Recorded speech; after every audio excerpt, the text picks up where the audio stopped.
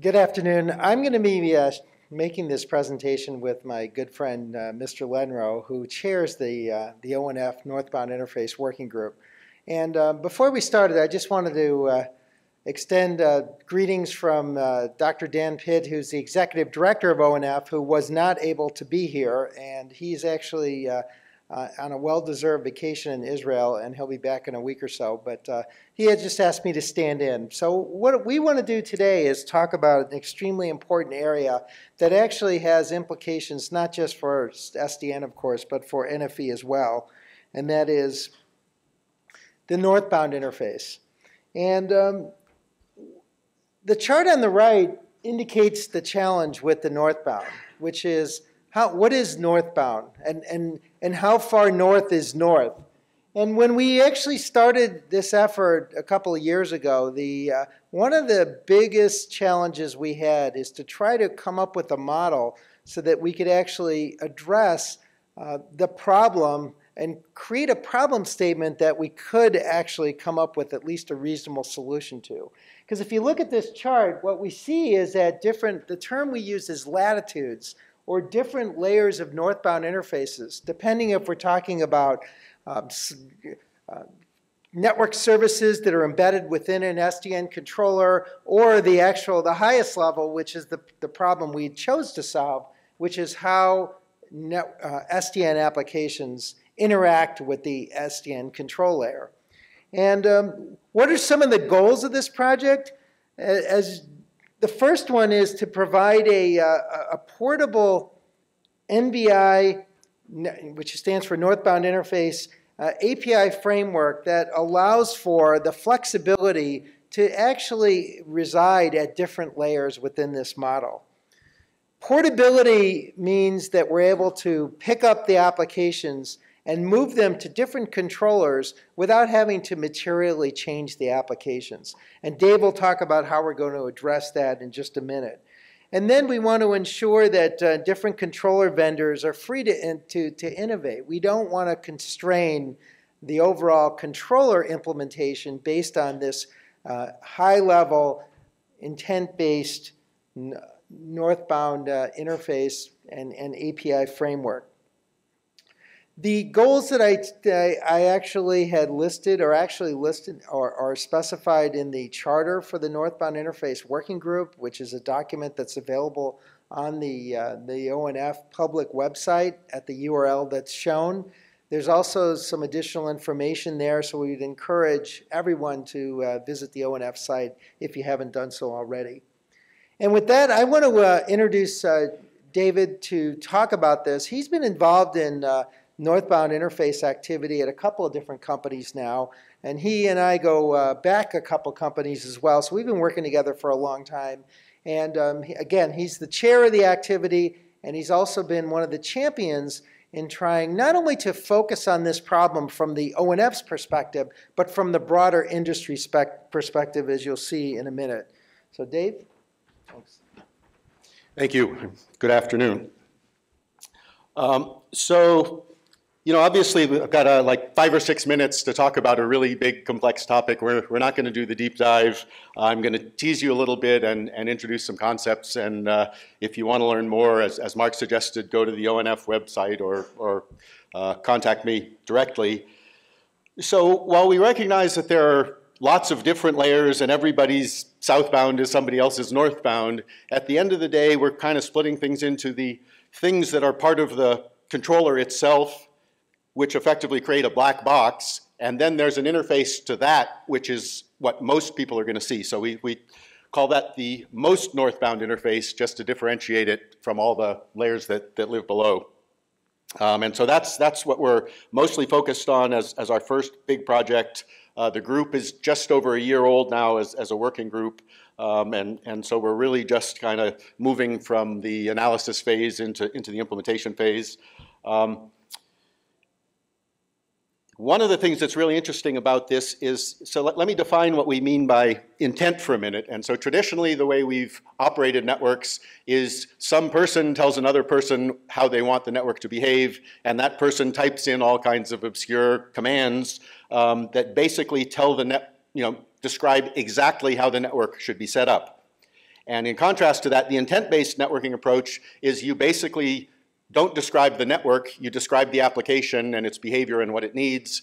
You hand that to the northbound interface of the controller, and the controller figures out how to build a network to meet those needs. And so it really turns the operating model upside down, and more importantly, it enables millions of people who are never going to understand anything about OSPF or OpenFlow or any of these low-level networking concepts to get the network to do what they want. If you understand your application, you can get the network to do what you want, and you don't have to know anything about networking. So that's the basic approach.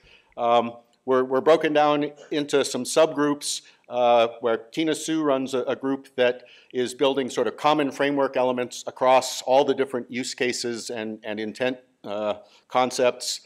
We have a group that we call the user applications, which is to distinguish from things which are essentially orchestration systems and cloud managers, and that's what the last group, the cloud and data center group, is really looking at. How do cloud operating systems interact with the network controller? And so you start out and it sounds like a pretty good idea to make it easier to use the network in this way, but along the way, some other really interesting properties kind of pop up with respect to intent. And so the first two are kind of related. Intent is invariant in the sense that if I say Bob needs to be able to access the internet, that doesn't change because we switched from Cisco to Brocade. It doesn't change because a link went down. What you want from the network is invariant and doesn't change as a result of the state of the network, which also makes it portable. It allows you to leave all the details out of your integration that are protocol specific, vendor specific, media specific. Any of those kinds of things aren't part of intent. By definition, if it's got any of those low-level non-portable constructs in it, you haven't gotten to intent yet. It's composable in the sense that if you create several different SDN services in isolation that were never designed to cooperate with each other, what happens if you run two of them is they step all over each other and the whole thing rolls over and dies. That's kind of the state of the art in SDN right now, is we've got lots of single services that can't cooperate with any other services. And so composable is the idea that we can take these services that don't know anything about each other, put them together in sequence and have them run concurrently in a way where they don't get in each other's way.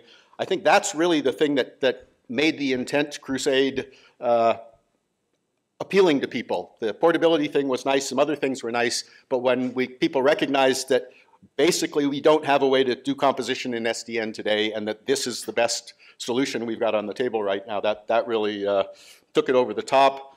It's also sort of positionally independent and location independent, so it scales out. You can have one controller and you can pass it the intent description for an entire network with 1 million ports, or you can have 1,000 controllers and you can pass that same description to all 1,000 of them, and then locally they can take the piece of that intent that matters in their local domain and they can implement it. So instead of having to build one massive monolithic system in the middle that can support all the growth as the network scales out, the ability to render is the word we use to kind of transition from the intent to the rules that are in the switches. You can render that intent locally without having to understand the entire global world. So you split things down and it scales much better. And finally, intent provides context.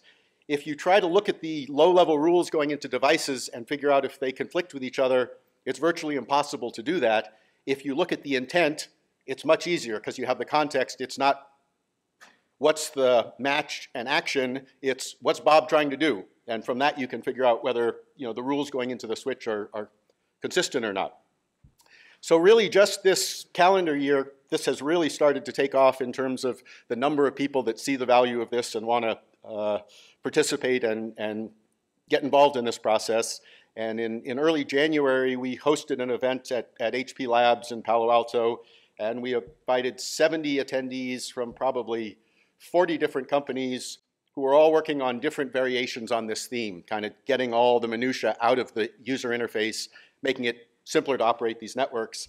And where historically what happens in that case is you get 40 different implementations, and then you try to standardize it and it's too late because you've got this complete confusion loose in the wild. This is a really, really unique opportunity in the sense that there is none of this that has leaked into the wild. If we can figure out a common interface that we're all going to use for this, we don't have to go back and clean up the 40 interfaces that already shipped and deal with all those problems. So this is a really unique moment in time. If we act now, we can get this right initially and not have to go back and fix it with a lot of technical debt. And that's why I think we've been pretty successful in convincing people of that, getting people from all these disparate efforts to kind of come together and work with us in the combination of an ONF project within our working group to sort of define the information models and the common data. And then there's a project we've created in the Open Daylight project, which is basically the reference implementation of this interface. So between the two, and please come on down and join the party and help us build this stuff. Between the two, we're going to both define this easier to use interface and build an implementation to prove that it works and to provide guidance for people who want to build more optimized or implementations with a different focus.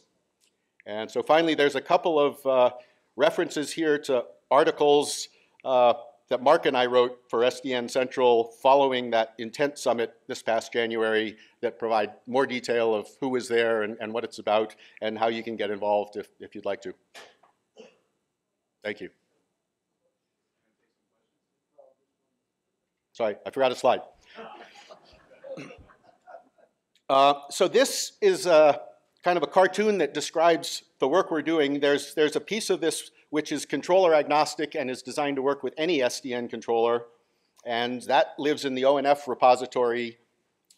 These artifacts will be consumed by both the ONOS SDN controller project in order to produce an ONOS-based version of this northbound interface, and then separately an Open Daylight project that I referred to, which will take those same artifacts and build a Open Daylight northbound interface using that same information model, and we'll be able to prove that you can do your integration or create your intent description for some application, run it on one of these controllers, change nothing, run it on the other controller, and essentially get the same behavior from the network. Kind of prove that we've achieved the controller agnostic aspect of this. So we hope to demonstrate that at the Open Network Summit in July of this year, and probably see a lot of you there again. Thank you.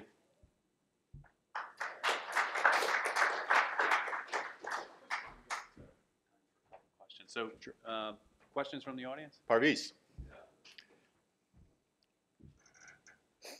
Thank you. I guess there's a lot of excitement going on here. The intent here at the application layer versus what you want to really hide the southbound, or like in ODL, the southbound different flavor of the API that are already defined. Yep. So the SAL, whether MD or other SAL application, is that the intent is captured by the SAL that can hide the network specification and configuration from the application layer, or that's more into the intent? Could you? Yeah, the way I think of it is the intent engine, if you will, sort of lives above the service abstraction layer that you described, and essentially translates pure intent into some southbound interface, which you then go across the SAL to access. But it should be kind of a standalone, and if you wanted to port it to a system that had a different SAL, that should be contained to the southern end of it. You shouldn't have to kind of throw the whole thing away and start over. I have a question regarding actually how you can ensure that the changes in the network configuration implemented for the intent API are not somehow modified by the legacy APIs being used. And say if you have some applications running some plugins to the ODL, how they will interact with each other. So in that way, that intents will be consistent with each other. Great question. And the answer is kind of hard to swallow for some people, but the answer is this is the only NBI you're allowed to use. It's the arbitrator, it's the thing that makes sure people don't step all over each other, and if you go around it and use the low-level interfaces directly, it all falls apart. So we've actually almost done a complete 180. Initially we said we'll never be able to find a single common northbound interface. There's going to be lots of them. Well, it turns out you just can't build coherent systems that way, and we're turning it around and saying we're going to have to figure out how to be smart enough to get all of the different kinds of things we want to ask the network to do to flow through a single integrated interface. Okay, we got time for one more question? No? Thank you very much, Dave. Thank you.